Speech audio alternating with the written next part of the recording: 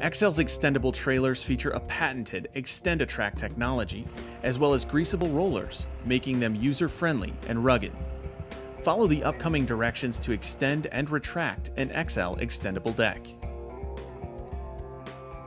First, set the emergency brake on the trailer. Remove the safety pins from the lock chambers. Pull the air release valve to release the lock pins. Drive the tractor forward to pull the deck to the desired extended length, or drive the tractor backward to retract an extended deck.